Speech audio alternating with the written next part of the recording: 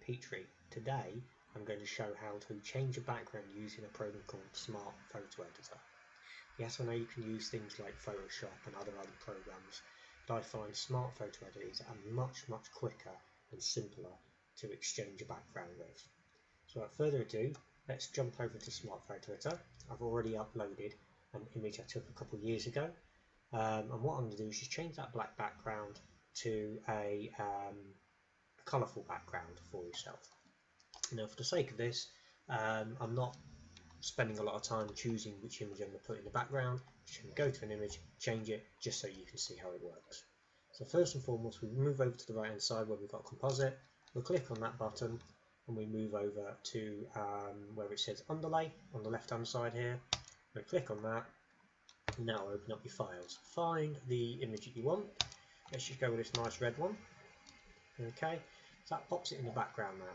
So now when you see I'm hovering over the character, the girl, you'll see that it's showing part of the background that's behind this image. And all we do is left click and we just drag it where we want it. Okay, now I tend to go pretty quick over this because I will go over it in much more detail after I've got the main bulk of it brought into the image. Okay, so we'll just go over there. I'm going to go over the image in a minute on purpose, so then I can show you how to erase what you've just done. So let me just say I've done that.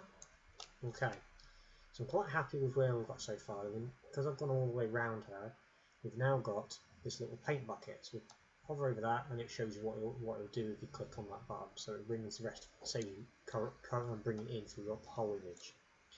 So now I want to go to erase because we've got this area that I've gone over.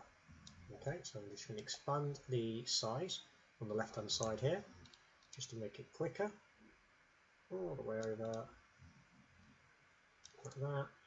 And because we're getting closer to the edge of address, I'm going to shrink that and give me a bit more control. Okay, there you are. That gives you a rough idea on that respect. Okay, now go back to where it says add to selection. Okay, and we can get closer because what we don't want is we don't want any of the black background hovering over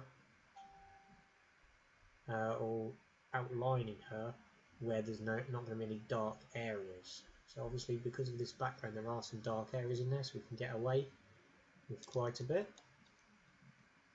Okay, just the shoulder now.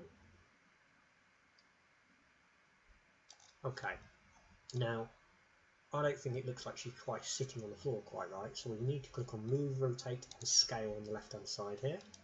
So we can move that over, we can scale this image as much as we want to scale it. I'm quite happy with it like that. I'll then click back to selection area. Because I've moved it, I can see that I've got a dark, some patchy area here that I've got to tweak. So we'll just touch on it over that. Overall, for what, sake of 3 minutes, that's not so bad. Now what we do need to do though is crop it because we've still got a bit of black background here, so I'm just going to crop this here, bring this up a little bit, click on apply over here on the left, and now you've got your image. Okay, obviously if you want to do any other effects you can click on effects gallery, but that can be done in another tutorial. Until then, hopefully you like this.